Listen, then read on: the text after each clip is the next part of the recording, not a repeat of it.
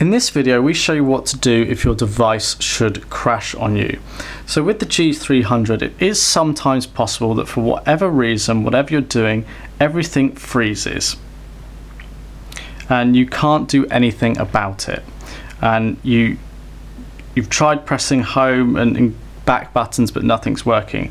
So the first thing to do is press and hold the power button and try to power it off or restart the phone. Those should work. If you get no response by pressing and holding the power button, the next thing to do is remove the battery. And you remove the battery by putting your finger into this recess on the side, ideally a thumb on the back cover, pulling it open like so. It will make a loud clipping sound, don't worry about that.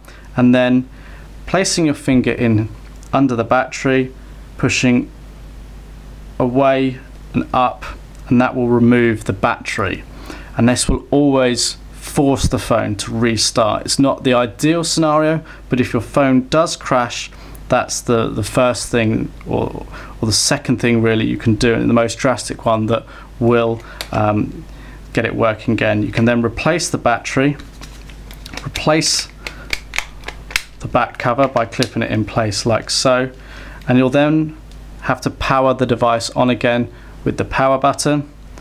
So hold it for a few seconds.